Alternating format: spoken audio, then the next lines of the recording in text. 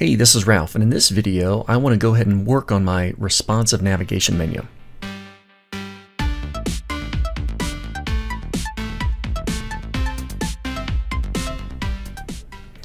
Okay, so I've got this page already started from the previous video. I've got the HTML structure done. So the next course of action is design the navigation menu for mobile users. Mobile users will include phone users and tablet users if the tablet's in portrait orientation.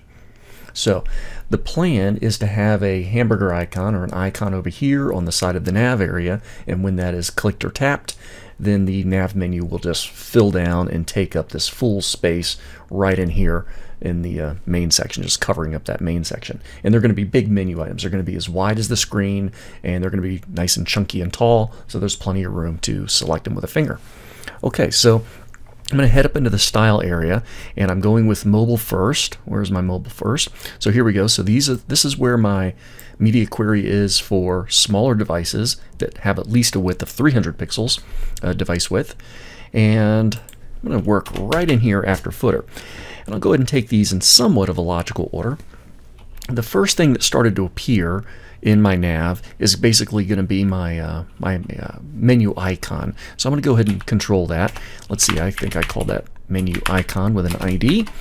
And let's see, I'm going to do a display block, make it a block element because it's an anchor, therefore it's inline. And I'm going to go ahead and give it a width of 60 pixels and a height of 60 pixels. So it's a nice little square.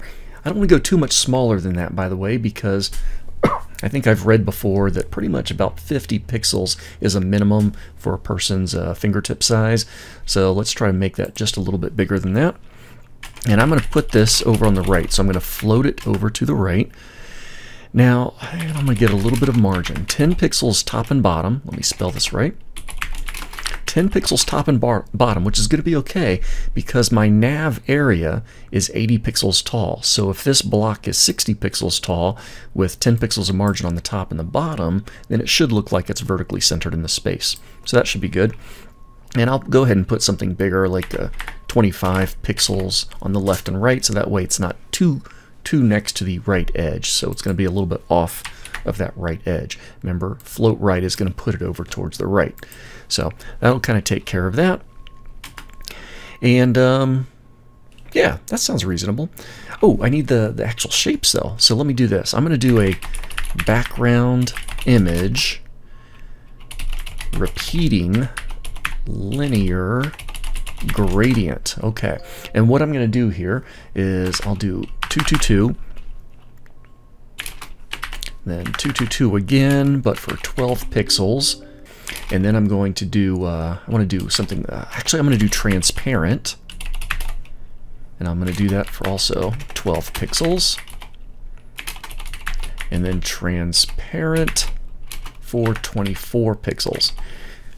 Now there actually is a bit of a method to the madness with these numbers that I'm picking.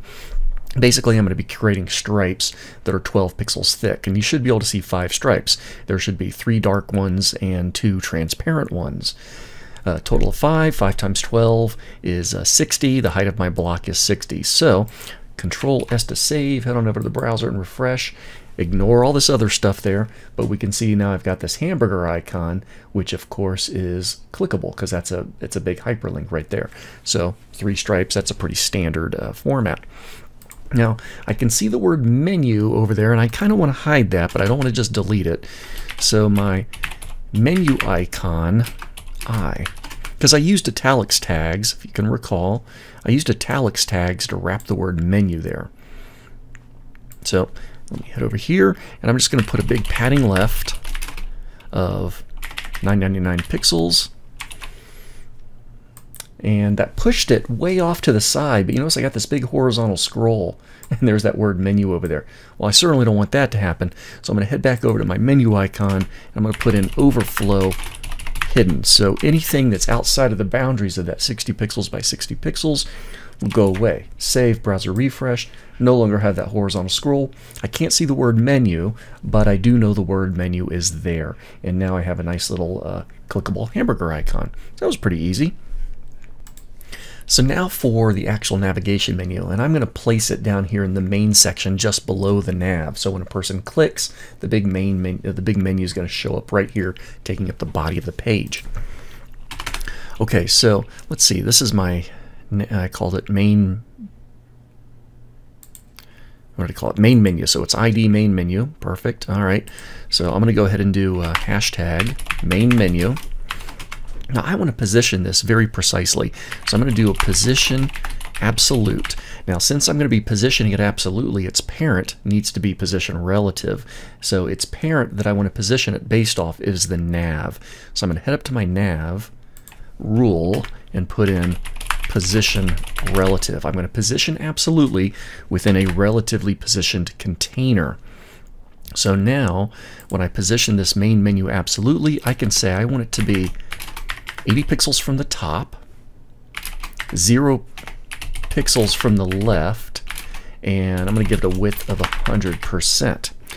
So 80 pixels from the top because my nav bar is 80 pixels tall. So when I refresh this, we can see that that menu is showing up just beneath the nav area. That's exactly what I want. Now I'm going to have some big rectangles there to represent that. Let's see, my main menu is also an unordered list, so I'm going to go ahead and do list style type none to make sure there's no bullets showing up. And now I can move on to the list items themselves. My main menu list items. Now, these are already block elements, so no big deal there, but I want to make sure they're nice and tall. So I'm going to give them 60 pixels of height. There we go. And then I'm going to head down to my main menu list item anchors. These are the anchors within my list items. Now I'm going to have a number of different attributes in here, so let me go ahead and put in a few declarations that will style these anchors. There we go. So what do I have in here? Display block. Anchors are inline. I want these anchors to be block elements, and I want them to be 100% wide and 100% tall so that they fill up the space of the list item. Text alignment, font size characteristics, color, it's all aesthetics. Text decoration none gets rid of the underlining. Background colors, aesthetics. I did put a little transition effect on here because I also have a hover on background color.